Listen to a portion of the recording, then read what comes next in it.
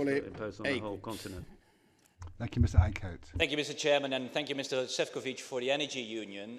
I know that the Commission promised discontinuity, but I was not aware you are promising that within one paper even.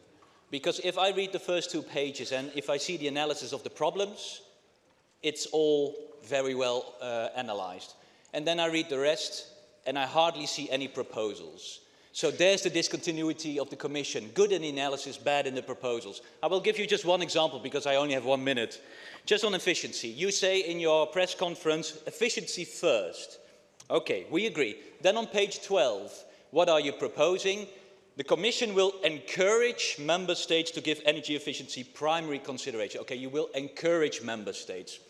It's already pretty weak. Then we go to the action points, page 20. Apparently, the EU has set itself the target of at least 27% energy savings. Could you explain me where the EU decided that?